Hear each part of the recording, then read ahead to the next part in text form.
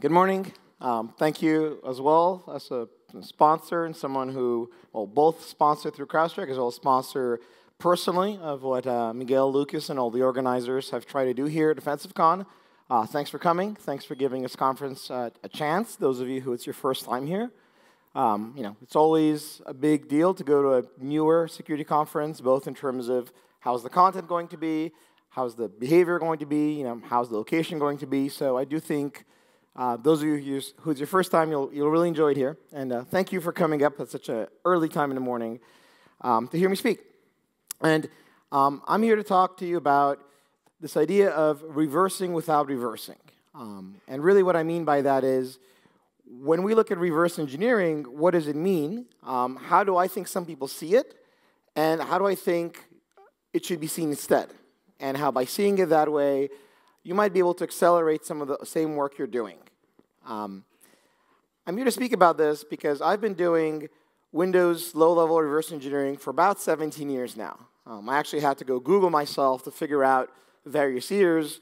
And so I found out that on Planet Source Code, which is a really old, pre-GitHub way of sharing source code, I was doing articles around 2002, 2003, and getting awards about things like NTFS, alternate data streams, and calling native APIs from Visual Basic.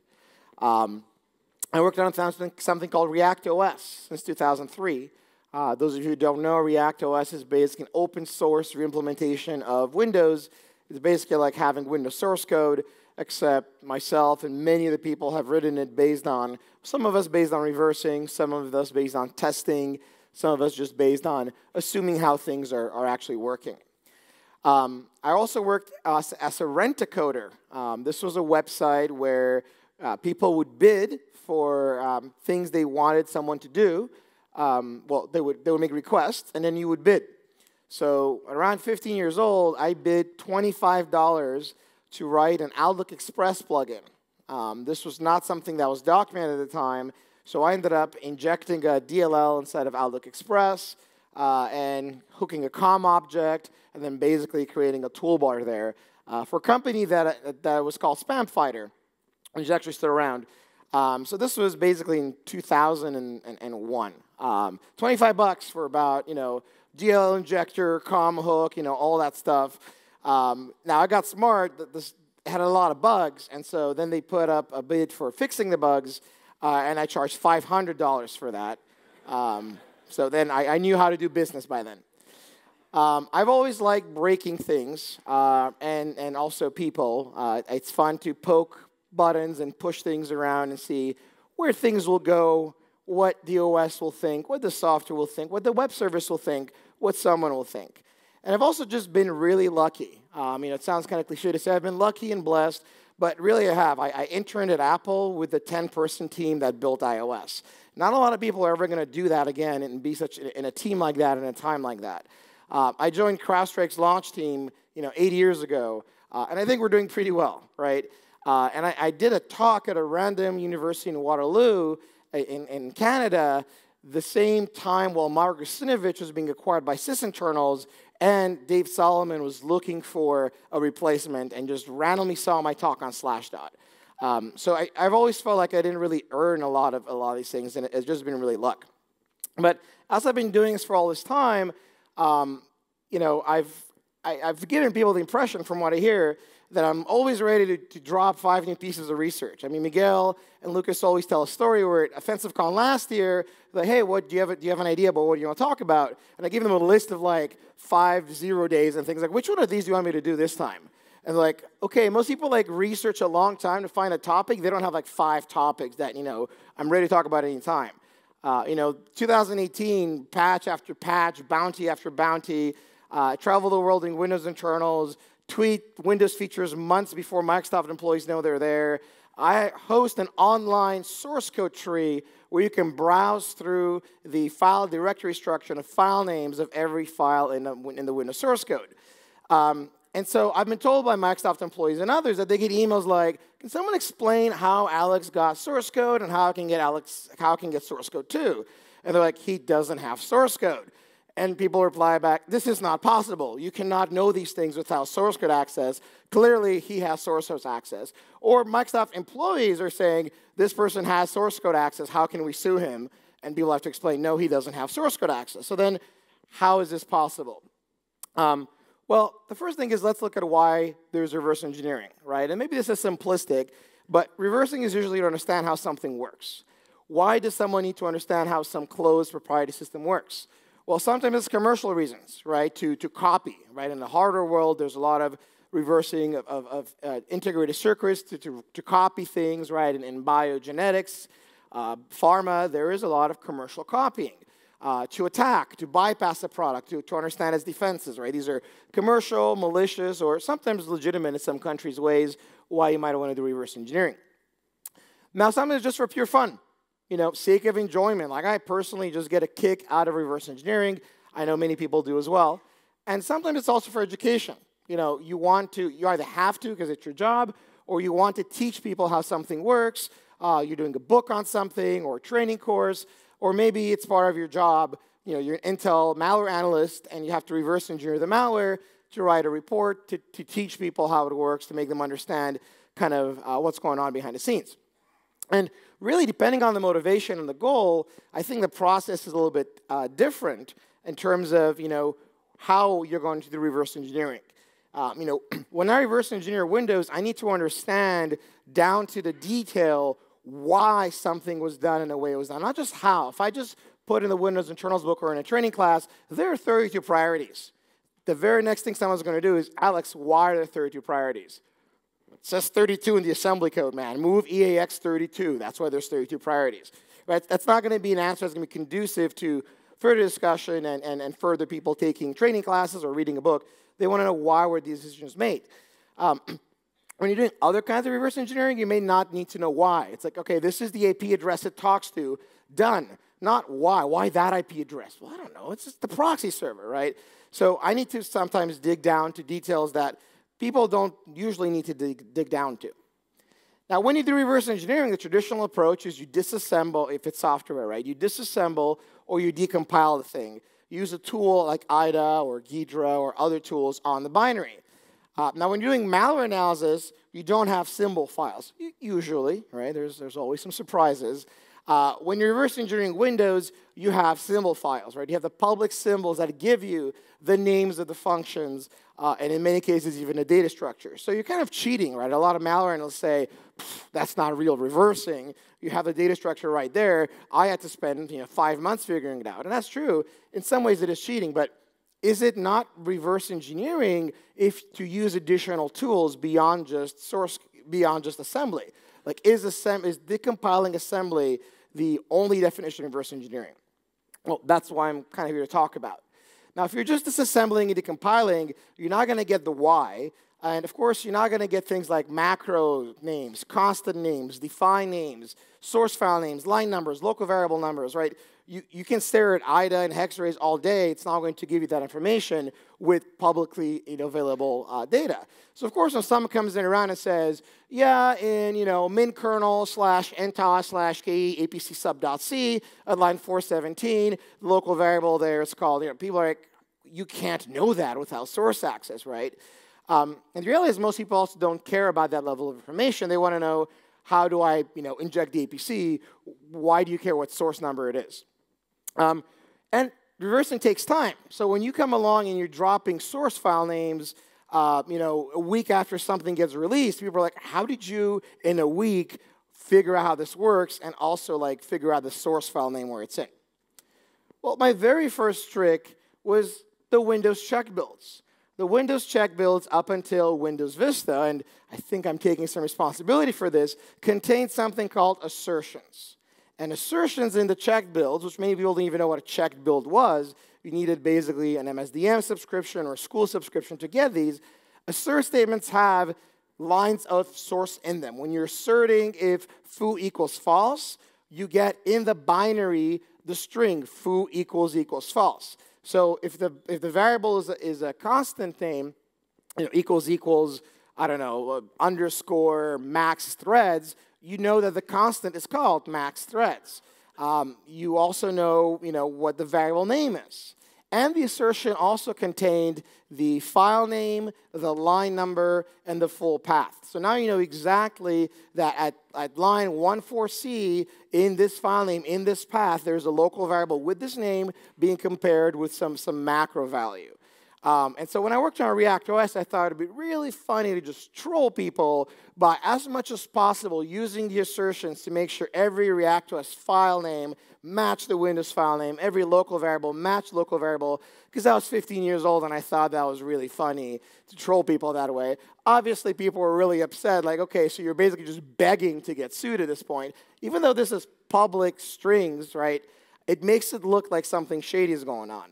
Now, as of Vista, there are no more assertions like this. They're stripped from the binary, possibly because of this, possibly for other reasons. I can't be the only one who had figured this out.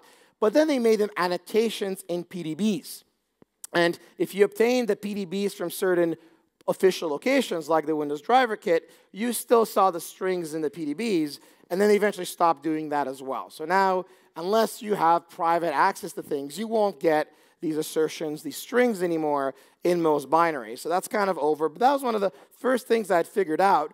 And I still consider this reverse engineering. Figuring out that there's these strings and how to use them, to me, is part of the process. The second thing is a lot of people reverse by looking at the binary itself. And especially when you're looking at Windows, looking around the binary can be very helpful as well. For example, there's tools and utilities that often are used to troubleshoot a system or repair a system or service it. And I've seen this a lot from people more on the hardware side or the IoT side or even the car hacking side, where the way they actually got their start is they literally, I don't condone this, but they literally went into a garage and got the manual for like how the CAN bus on this car worked, and they just read the manual that's private to garagists only. The legality of that is, somewhere in the gray area, because you could become a garagist yourself and get access to it. Is there an NDA there? I'm not going to discuss legalities, but a lot of people in the hardware world are familiar with this. Well, and the same thing happens in a software world as well, except here they're actually fully legal. These are official Microsoft tools that Microsoft used to release, like the support tools, the resource kit, the SDK tools, the WDK tools. These are tools that analyze Windows behavior, and they'll often call Windows APIs. And they'll often have less stringent security around what they're leaking. There'll be lots of printf statements, perhaps with names of structures and fields of structures from the user side, right? They'll have names of macros. They'll even have source code in some cases.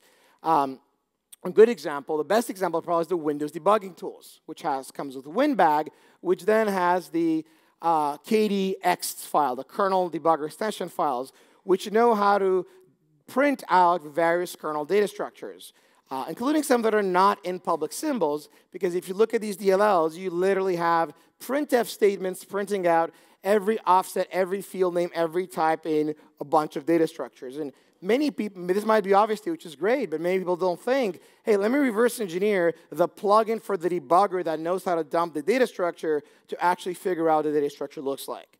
So you have to look outside of the binary sometimes, look around it, reverse other things than just, the kernel itself. Now, other than reversing things, people are often forgetting there's header files for a lot of things, right? In the Microsoft case, there's the SDK, WDK, there used to be the DDK, the IFS, all these kits that provide the officially documented public header files that show you various Windows prototypes. I've seen people at conference talks reverse engineer not MSDN documented, but header documented. They Googled for it. They didn't find a function name. They reversed it what the prototype looked like. If they had looked in the header files, it was right there. There's a lot of stuff that's in the headers that's not on MSDN. Sometimes by accident, sometimes on purpose. They just don't want to do the tech writing, but it is in the header files. Now, on top of that, sometimes there are header files that they accidentally open up. For example, in Windows 10, Threshold 1 and Threshold 2, WDK had the full set of min-win header files. These are the internal Microsoft headers that one beta build of the WDK had, which included all the system call prototypes and all the exported functions of the kernel and hundreds of data structures and comments, more importantly, around things that had never been seen by anyone. And so a lot of this is paying attention to what's getting released. Download every build, get every symbol, download every header file, build up a collection, because all it takes is one mistake. Right now I've got people emailing me every week, can I please get a copy of the header files? I'm like, they took them offline. I'm not going to give you my copy. I mean, I don't know the legality. It's a public thing at some point. After it's deleted, is it still public? I don't know. Get your own copy. It's not that I don't want to share, but clearly they made a mistake and they got rid of this. Or Singularity, which was a research operating system Microsoft worked on, public, which had integration with Hyper-V. So all of the Hyper-V header files are part of Singularity. Still today, you can go on Codeplex and download Singularity.zip, and you'll have some hypervisor header files. For example, Mathieu Schriech showed this in one of his presentations.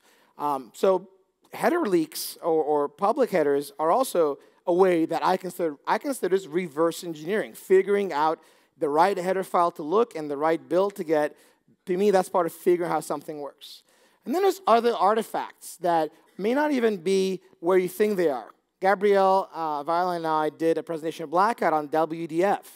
And WDF has these 64-bit encoded names. They're basically just hex. We had the name of every WDF state name, a giant comment describing what it is, and its security descriptor straight from an internal Microsoft header file that unless you're an employee, you don't get access to. Except there's this build process where they basically take that entire header file and stick it in the data section of some DLL, part of some kit. Again, it's public. If you dump strings on this DLL, you'll get like an internal header file inside of a DLL file. Sometimes there are official private symbols for some binaries, like OLE32, URLmon, Windows.UI.XAML. Microsoft produces private symbols for these to help people analyze them. But because they use precompiled headers, a lot of times structures that have nothing to do with COM, that have nothing to do with URLs, end up in these private symbols. For example, if you want to know the very latest 19H1 system information classes, they are in the private symbols of the COM DLL, because COM imports the same precompiled header as NTDLL, as some other DLLs, and you get information about the kernel by looking at COM. I know nothing about COM, but I use that PDB file all the time for that. And then there's presentations and blog posts about Microsoft employees, and I'll get talking about employees as well. Now, there's also leaked source code, right? So there have been various source code leaks. All of NT4's source repository leaked many, many years ago. The build system, the compilers, you can basically build NT4 from source. Parts of Windows 2000 have leaked. Xbox, the first Xbox, not the Xbox One, the first Xbox, its entire kernel and NVIDIA GPU driver leaked. The Windows Research kernel, which is Microsoft's Server 2003 kernel for academic purposes, it's on GitHub. As of today, you can go on GitHub, which is a Microsoft site, and look at the leaked source code of that. All of the Windows 10 Anniversary Update shared source kit, which contains the ARM64 bootloader, leaked on various forums. All of Windows CE 6.0 leaked. Now, I don't actually condone looking at leaked code. Me, myself, I've looked at a few of these things, and not for the stuff I do research on.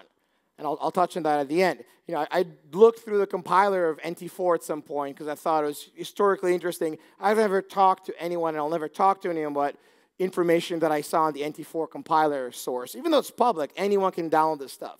I looked at the Xbox GPU driver, for the Xbox from 15 years ago because I thought, hey, I've never seen a GPU driver before. I wonder what it looks like. I've never given a talk. I'll never talk to anyone about the Xbox GPU driver. Even though it's public information, I'm morally opposed personally to use this. But of course, other people can, right? Everyone has a different boundary. I've seen, Google Project Zero researchers reference in Google.com blog posts snippets of the Windows Research kernel. I was like, I'm pretty surprised Google's letting you basically paste leaked code. And they got back to me. Our lawyer said it's not IP theft if it's public. I'm like, okay, cool, all right. I don't do that. I don't judge people who do. It might even be legal to do it, but you need to understand there's a lot of information out there that is actually in leaked source code people can get. And then there's about 5,000 Microsoft Most Valuable Professionals, MVPs. They all have the ability to request source access to all of Windows, right? So I don't think they do illegal stuff with it. I don't think they share it incorrectly, but every MVP has access to that. Now, outside of these unofficial channels, there are channels for official source code. All the kits, the DDK, the SDK, WDK, they come with lots of legitimate, free-to-use source code. Most of the file system code is public. Entire driver stacks are public. Input stack, storage stack. All of this is on GitHub now. You don't even need to, official Microsoft GitHub. You don't even need to download the kits. All the driver samples are there. Microsoft Research had a gold mine of information before. They wrote Windows's TCP IPv6 stack, the combined stack. Now, a lot of rewrites happen because Microsoft Research doesn't publish the final builds, but you can learn a lot of Microsoft's the original Windows XP combined IP stack by looking at Microsoft Research code, for example. Singularity, as I mentioned, had lots of useful source code there. For example, the entire kernel debugging protocol, KD, it's in source code and Singularity. Some of the source code isn't where you'd expect. If you install the Windows debugging kit, WinBag, there is in there the source code for the network kernel debugging and USB driver. And I mentioned this actually at CanSec West in a talk last year. Then there's what we call private symbols. Now, private symbols are normally accessible only if you work at Microsoft. And private symbols actually contain all the data structures, all the file names, all the local variables.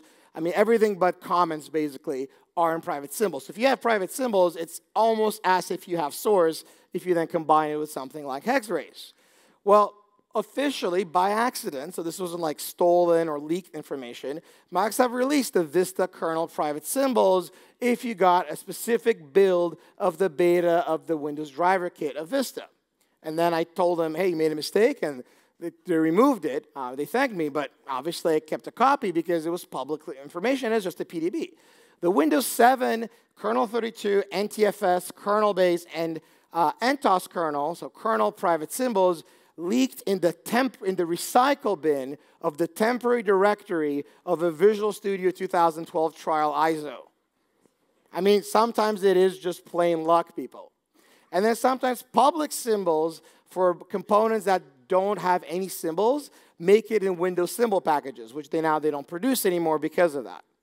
Now, of course, if you work for the government, if you work for certain large vendors, there are people that get private symbols no matter what in the community that work at various companies where they have access to this. And yes, private symbols really accelerate things. You know, when I was working on the Windows Internals 6th edition book, which covered Windows 7, of course, I used the private symbols for the Windows 7 kernel. It made it so much easier to understand what the code was doing, especially for writing a book that helps people around that. Right? So sometimes people make symbols make it out. Then there's the final element here, which is the human element, right? So there are blog posts, official condoned blog posts from Microsoft employees with various examples and snippets, especially debugging posts, and they have constants or function names or things that are not, they're not trying to hide them, but they're not typically public, but, they get allowed to publish that information in a blog post or forum post. They give presentations at Blue Hat, Build, WindHack, PDC back in the day. And they had legitimate, authorized slides where they'd have certain constants, certain values that are useful, if you're doing research. And they're okay with these being out there. They understand, okay, there's a snippet there. Academic research papers, and sometimes just shooting off an email, especially if you're not someone malicious, if you know that this is someone doing a training class to educate people or writing a book, or they're a white hat researcher, just ask an email, hey, I really don't understand how this function works. Why do APCs work this way? If you're not a complete DICK in the industry, you might have a Microsoft employee talk to their managers, hey, can I tell Alex about how this works? I mean, I don't think this is not a 0 day he's going to drop. No, I'm not saying please go email Microsoft employees, right? This is like a perk if you get respected in the community and you're a good person, which I like to think I am. But, sometimes it really is like, how did you find that? I was like, I just asked someone and they told me the answer, right? Now, of course, other actors, there's other ways to get information out of employees. I don't do that, but of course you have to understand in the world that we live in, there's other ways that this information can make it out. Now, once you have all this, then there's the question of accelerating and scaling, right? You have all these areas of reverse engineering. What do you do after that? Well, once you've been doing something long enough, you build a body of knowledge, right? And especially if you're downloading every build and getting every little small thing there is, the smaller iterations of work that you get, once you have the body of knowledge, the easier it is to keep updated. If you just look at Windows stuff every 3 years, and I know some of you, you look at Linux a little bit, you look at hardware, and then you go back to Windows, a lot of stuff has changed in 3 years, and you have to keep up with it, figure out where everything else is, what's new, what's changed. I've been part of the Windows beta program since pretty much I was 15. I used to get CDs by mail with new builds of Windows to the official beta program that I could then see the little differences every 3 months. Now there's a Windows Insider Preview, which is a game changer. You can see differences every week almost, right? And it's much easier to diff what changed in a week than what changed in 3 months, or what changed, from Windows Vista by Windows to Windows 7 by only looking at that. So diffing things, knowing what to diff, knowing when to diff, how to diff, so where you see that, how does he know that a week later? Because if you can diff within a week, and they added one function, it's easy to see that one function, right? Peter Banish, for example, he has a tool, he has an ntdiff.github now, which does exactly this, and it's so much easier. So to recap all this, you need to go beyond the binary, go beyond looking just at the disassembly. Assertions, extension DLLs, header files, PDBs that make it out when they shouldn't, leaks, depending on the legality around that, various tools, taking advantage of betas and whip builds, presentations, code snippets, employees information, right?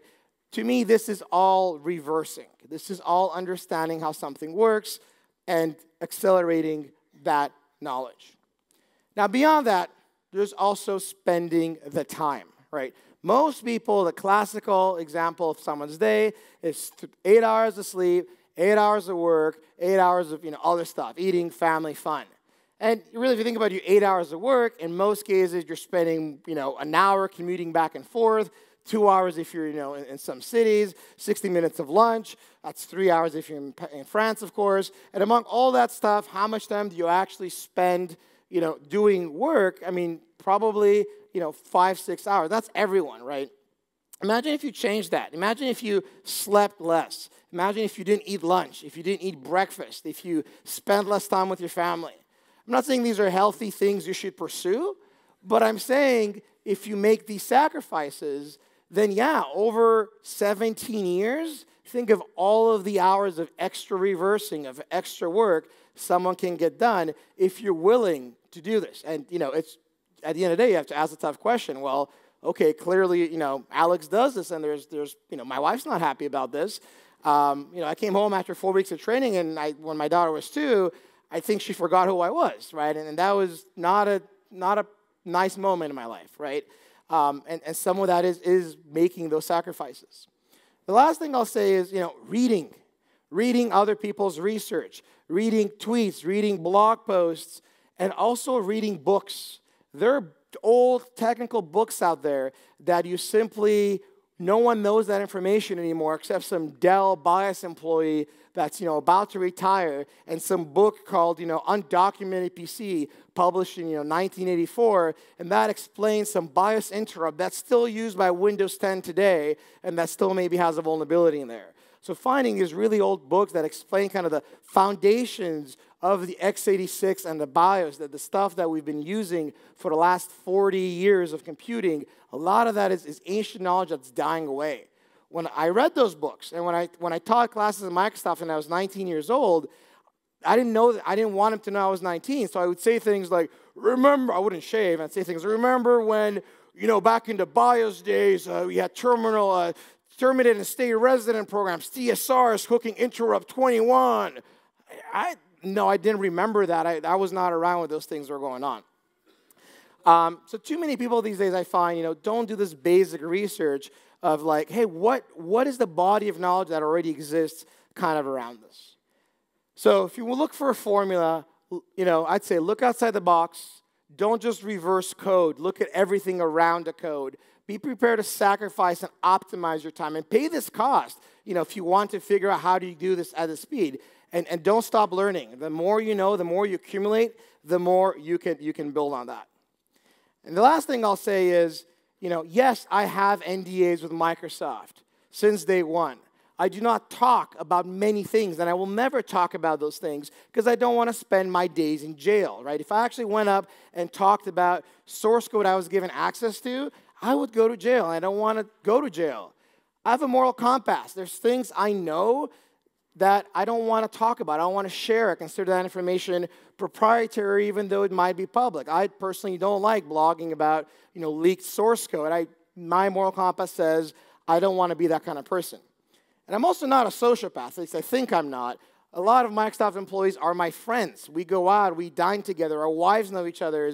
I'm not trying to leak stuff. People who think, how does Alex leak source code? Why would someone do that if they're trying to, engage in a community and have a partnership and, don't want to be lonely and hated? So really, you can believe or not believe this, but think about it. Would someone really take these risks to talk about stuff they're not supposed to talk about? So it really is hard work, looking outside the box, and frankly, having done this for 17 years. And I believe firmly anyone else following these steps, this path, would look the same. And you think they have source code access maybe, but they don't. So anyway, thank you very, very much. I hope this wasn't too much self-aggrandizing or anything inappropriate, although it is an offensive con, right? So thank you and enjoy the conference.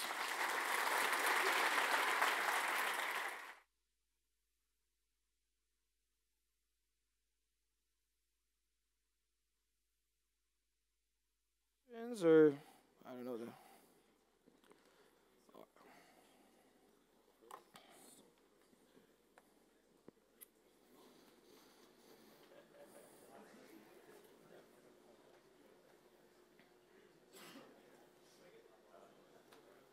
Mike? Yeah, okay. We got like 4 minutes of Q&A. Anybody got questions? Please give me a clear show of hands. Okay. It's too early. No, it's not.